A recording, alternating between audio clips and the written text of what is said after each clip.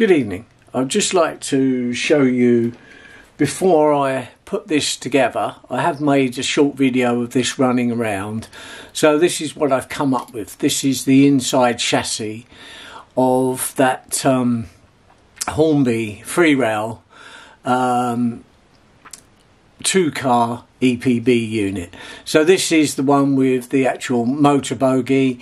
I've made it on a very similar principle to how the Class 20 Hornby made the Class 20 with 2 floating bogies with a metal bar. So this has got kind of 3/4 of the original chassis of the coach, because these are just ordinary Southern Region coaches, 2 small ones that I've turned into this EPB. So I worked out how much by the length of this motor bogie that I needed.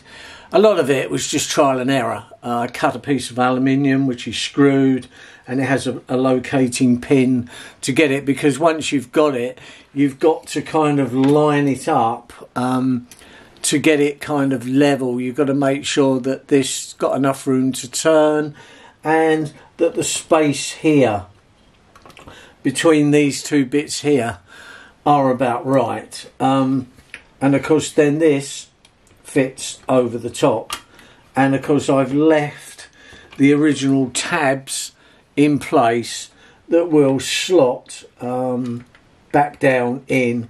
And then once I've glazed, because obviously in the front I need to put the windows glazing in, and a piece across there which will obviously be black for the route indicator box.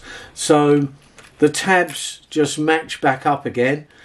I don't ever want to keep bending them backwards and forwards, because they will snap off. I want to actually keep them in place, because if I do have to take it apart at any time, it will hopefully be an easy process. So you can see now by looking underneath, this hangs down more, and there's plenty of turn on it to go around the curves. And there is a short video now of it running around, but I just wanted to show you, before I connect it back up, what this looks like. So yeah, that's it really. And then as I progress, I will be sanding the roof down, putting the 2-tone horns on, and I will probably paint the roof again. But the sides I'm going to leave. They're in pretty good condition, and I just want to leave it slightly original from that point of view. And the ends will be they're actually different. It's weird, because I would imagine most of these 2 coaches were probably made about the same time. And one, well, they're both tin, but one's got a kind of a markings on it, and this one is just plain. I don't know why. I mean, they're just 2 random coaches.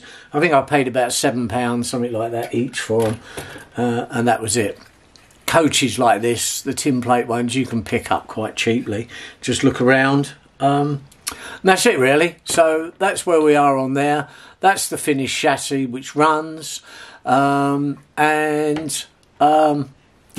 I'll just keep you posted as we get to the next bit. Thank you very much. Bye now.